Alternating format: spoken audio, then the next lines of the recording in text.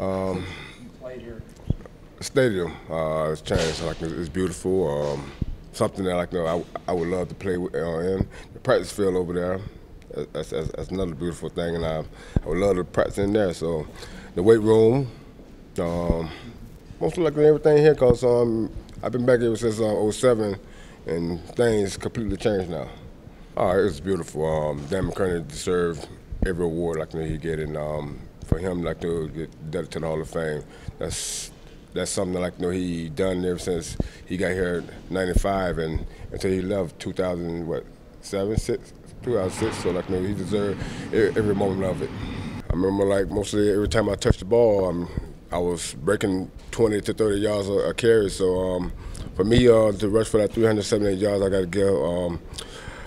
to give my offensive lineman the best thing they ever did. I told them after the game, this is the best game I ever had, and this is the best blocking y'all ever did for me. I thought it was a joke because one of the reporter called me. I forgot the name.